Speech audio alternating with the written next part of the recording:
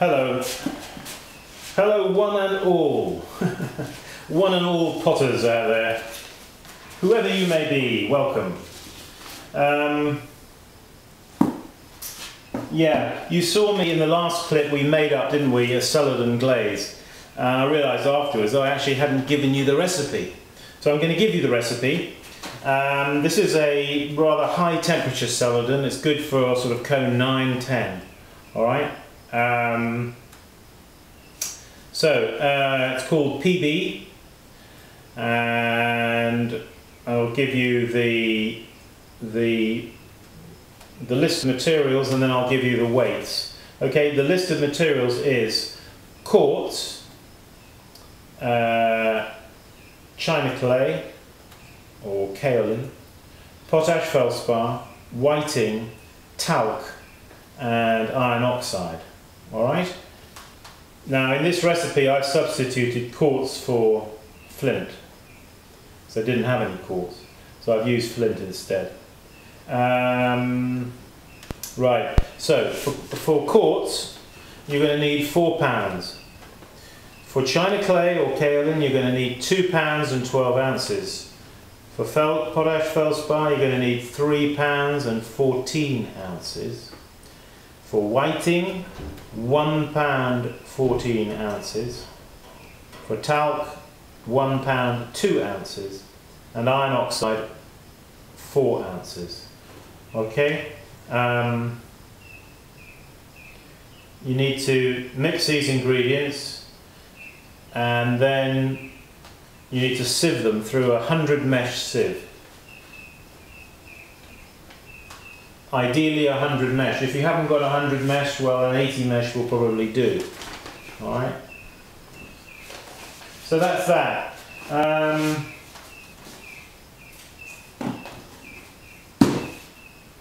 Okay, so I've got some things here on the table. I thought we could do just a few of these together, and I'm just going to go through some of the steps that I use for glazing. Let me just check the camera position to see that we are focused in the right area. Okay. Oh, hang on just 1 second.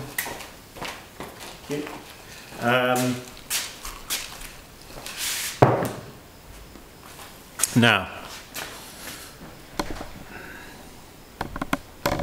okay, let's just talk a few things here on the table. It's very important to get yourself a bit organised when you're going to start glazing. All right, so clean off your table, get things on your wear boards. I hope you've all got wear boards. Okay, so seriously though, if you haven't got wear boards, do yourself the biggest favour. Go out and get some. Get some made up, because you really do need wear boards.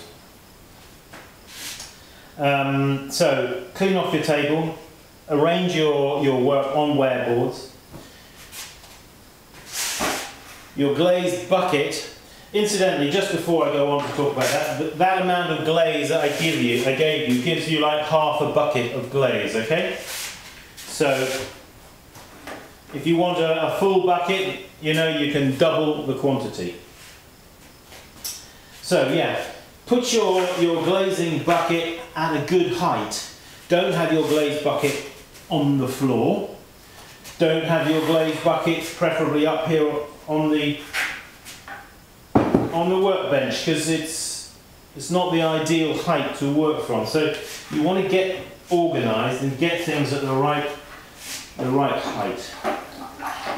And this, for me personally, this is about the right height, so the top of the bucket is kind of like the same height as the table. Okay, another thing you're going to need is a jug to pour, and some sort of saucer to put the jug on. You're also going to need a small bucket with some clean water and a sponge. So, having said that, I'm just going to demonstrate glazing here 1 or 2 GP bowls. and then I will go on to some of these other things that I've got there. But maybe I'll move the camera, let's see if I move it around this way a bit.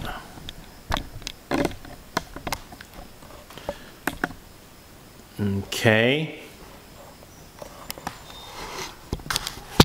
Right, let's take a GP bowl, alright?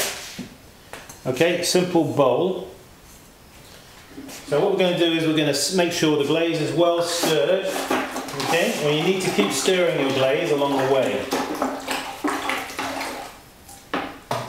Alright, so we're going to, in our jug, we're going to take some glaze, alright, and we're going to pour in some glaze about that much. Then what we're going to do is we're just going to revolve, tip the glaze slightly to the side, and then in the hand turn the bowl around like that. You see that? And then you want to take it to about 1/4 inch below the level of the top. Pour out the excess. Now take your clean sponge. You see where we've just poured it out there. We need to clean that off, don't we? So we're going to give it a wipe.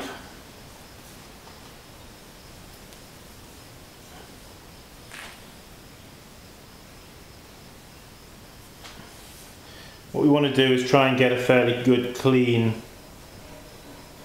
even line around there. Okay, let's do one more.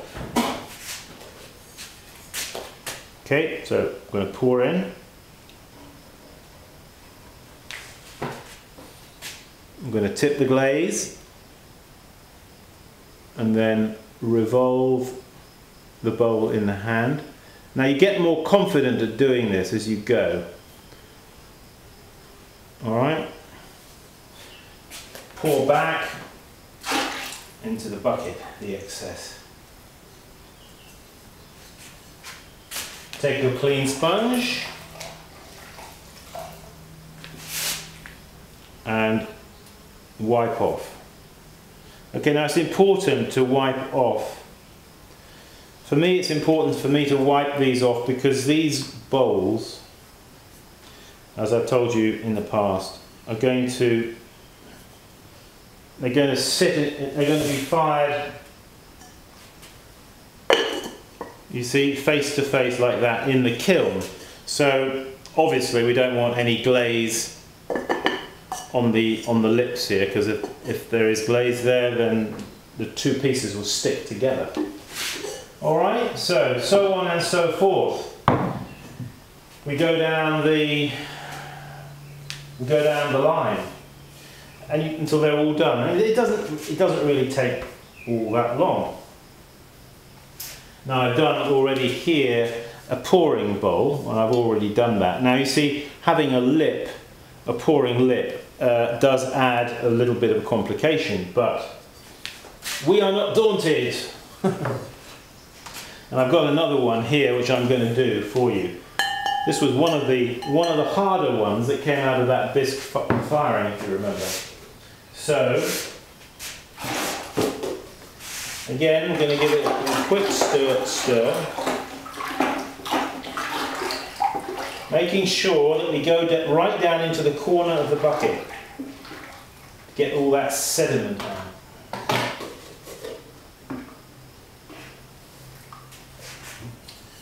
Take our GP mixing bowl, pour in the glaze.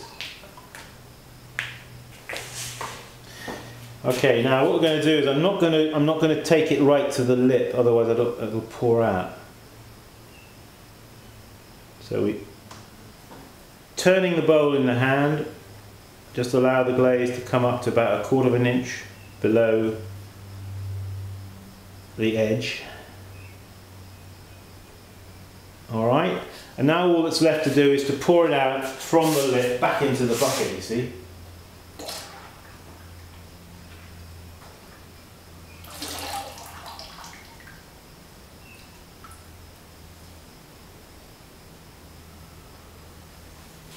Comme ça. Now, because we got the pouring lip on this one, I can really just pour it out through the lip. And there's not really much else to do in the way of cleaning off. Maybe just a little dribble there on the edge, which we're just going to clean away. All right, and that's it.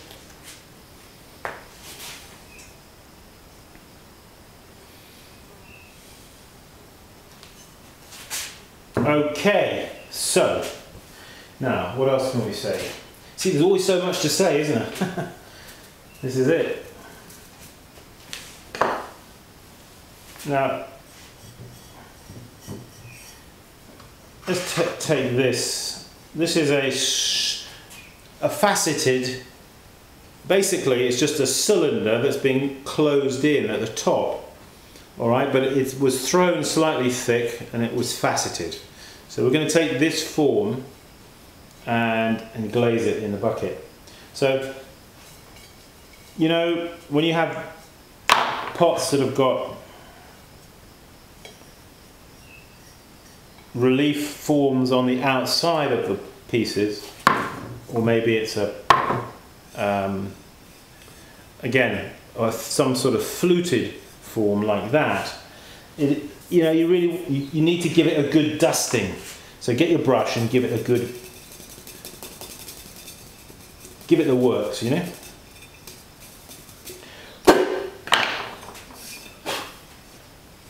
All right, so we were going to do this one, in fact, weren't we? So,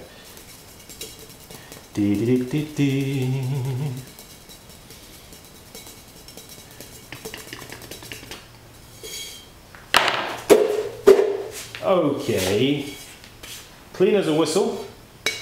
Incidentally, while you are handling bisqueware, don't, before you're about to do your glazing, don't put on a load of hand cream on your hands, because you know the hand cream is oily, and you start touching this bisqueware with oily fingers, you'll find that the glaze will pull away from those areas. So no hand cream, ladies and gentlemen. No hand cream before you start your glazing. So, all right, so let's just, I hope you've got enough light in this place. It always worries me with this other camera. The other camera is much better visually, but the sound isn't so good. This camera is good with sound, but you know, you've got to have every light that you can muster. Let me just bring this a little bit closer here to that bucket. Okay, I'm going to tie back this curtain here. Maybe give it a bit more light.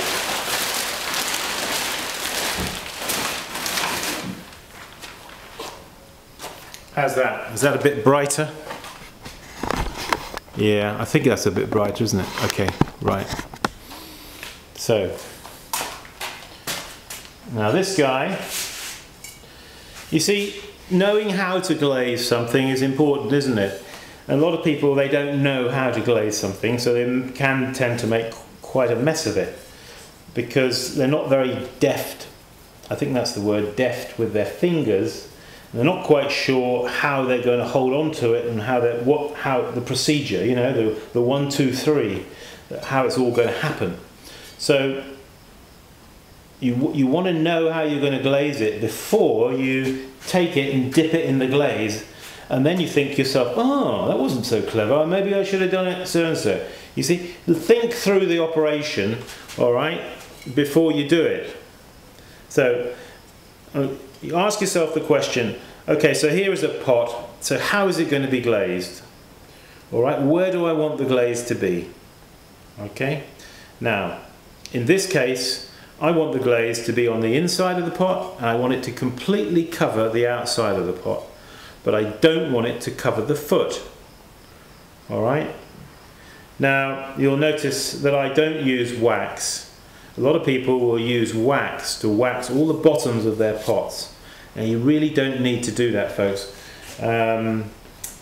I'm not saying that wax is not a good thing.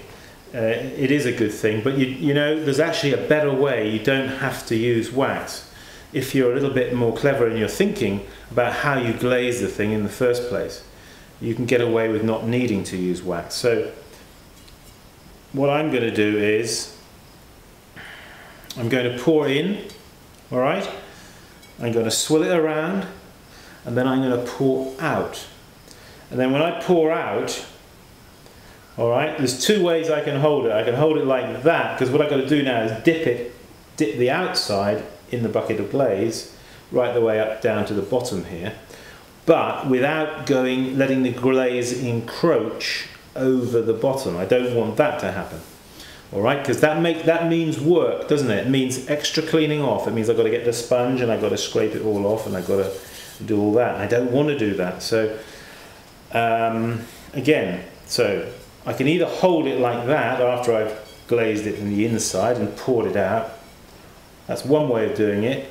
Or if my hand is big enough, I will grab it in that manner, okay, and dip it down into the glaze and bring it up, put it on the wearboard, and then only my finger will have left a mark on the top, which I can then just dab it with my finger and it should be okay. Alright, so that's how we're going to do it. Let's just see. Yeah, we're looking good. So again, we're going to give the glaze a little stir. Okay, another consideration is, all right, if you're going to dip that into the glaze, do you have enough depth of glaze in your bucket? Well, I can say that we do. Okay, here goes. So let's pour in now. And I'm going to be a bit quick about this, all right? I'm going to pour in about half full. Give it a like that.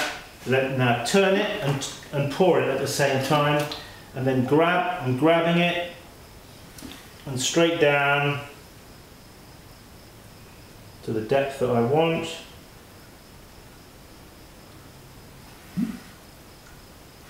Whoops, I didn't take it quite deep enough.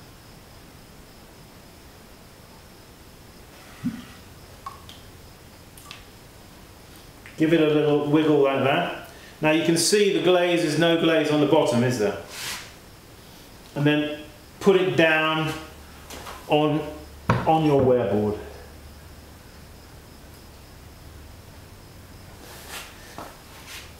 Alright, if you get any kind of, you know, where you've left your finger or mark on the top, alright, if you make sure you've got enough thickness of glaze there, then afterwards you can just give it a rub. Alright? Okay, I'm just going to wash my hand.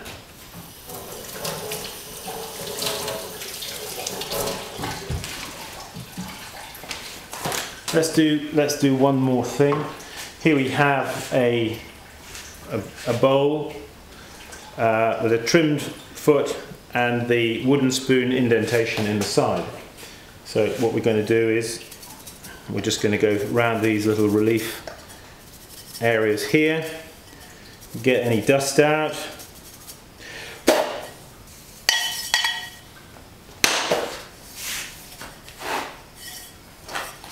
Now let's bring the camera a little bit more in for this one.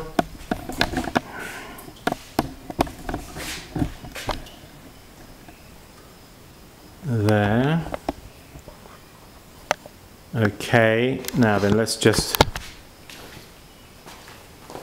Now, different ways of doing this. I can pour in, swill it around, pour out, and then holding it by the foot, just go down into the glaze. That's one way of doing it. Another way of doing it is to grab it by the foot like I am, take it down into the glaze, double dip it, okay? Let it go right down, cover over. I think what I'm going to do with this one, you see, you can take the glaze only down so far and leave a ring here. That will leave the foot unglazed altogether. Or I can completely glaze over the whole foot. Then all I got to do is not glaze, is just wipe away just that bit there where my finger is, all right, but not inside there. That's left glazed. I think I'm going to double dip it actually. Okie dokie, right. Give it a little stir. Now, down in, and completely submerged it. Now I'm bringing it out and I'm going to, okay, there you are. You see it's completely glazed all over, inside and out. Okay. Now all that remains is for me to put that back on the board.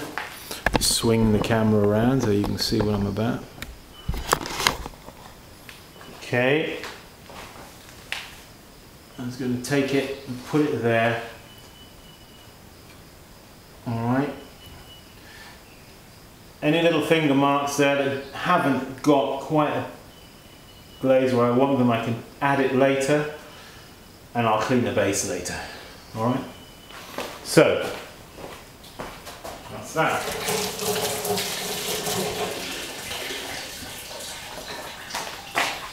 It's all interesting stuff, isn't it? It's the practical side of glazing that sometimes people get foxed in their thinking and they're not quite sure, ooh, how am I going to glaze this shape? And you have to be kind of decisive when you take that pot and you dip it in the glaze, and definite. But it's like everything else, it's practice, isn't it? So get practicing. Okay, this is Simon Leach saying see you in the next clip. Keep practicing, take care, bye bye.